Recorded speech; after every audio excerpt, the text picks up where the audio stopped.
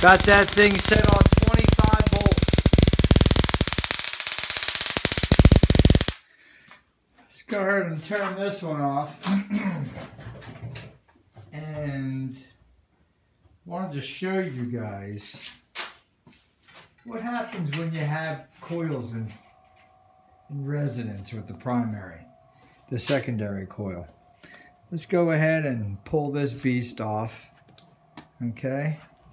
Now this coil here that I made it to be 633 kilohertz. And right here where I've tapped the primary, I have it set perfect. It's in resonance between that primary and that secondary. And you can see that this right here gives me a lot of action.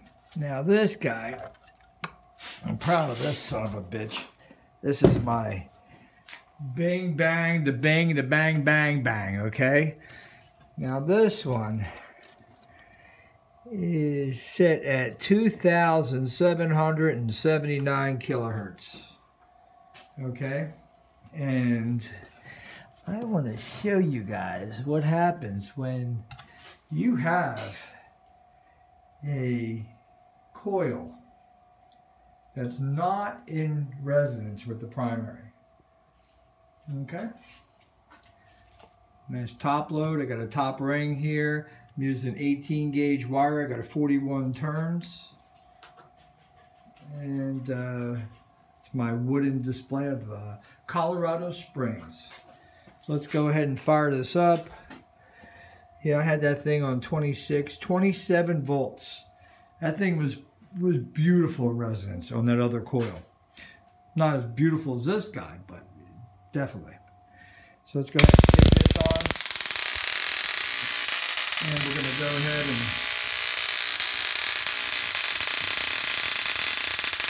light bulb is not lighting up.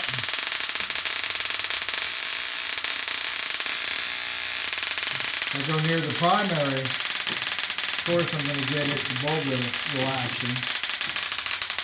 But nothing on the inside coil, it's not even acting. I'm going to turn this sucker all the way up.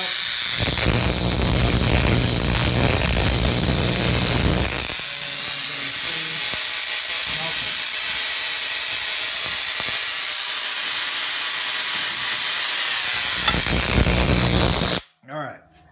So here you can see how important it is to really, really build your secondary coil, guys. You guys are out there, you're experimenting with your Tesla coils. When you are putting together the secondary, think about what your frequency you want to be at first before you build anything. The first most important thing is what frequency do you want to drive at? And we're going to, on another video, show you this beast in action. And remember, the other one's got, where is it at? Where did we put it? Oh, it's that one. We got that one there using 30 gauge wire too. So what we're going to have to do is we're going to have to change the capacitance. I'm right here, I got 14 bottles, so we're sitting at 14 nanofarads. It's not even close. So what I'll do is pull it up on Java, show you guys when I show you how it's working. When you change the capacitance, it's more about what you put into the primary on how to make the adjustments for what you have as a secondary. Now this thing right here is set up so nice that if you noticed on the other one, well, not this video, but my prior video, I was getting breakout in the bottom band here. The energy was running out from the bottom and jumping over and coming to the top and hitting the wires that were coming up. So it's good that this experiments, they're going to teach you guys, me, a lot. You can already see on that video on what, I mean, I had everything down low. Spark gap wasn't, spark gap is going to disappear what I'm going to do is take my rotary gap here. I'm going to get this metal blade off. It grounded out everything on the shaft, on the motor and everything. I'm going to make my own disc, and we're going to go with a rotary disc, and then we're going to convert coming out of the capacitor bank with a diode. So pretty much we're going to turn this into DC pulses.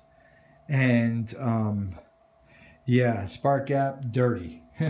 But it's getting the job done right now. And you guys have been able to see, look how far apart that this corral that's here, the primary could be away from the secondary. I mean, it's pretty much, this is crazy. This is every bit of, this is 19.5 inches diameter.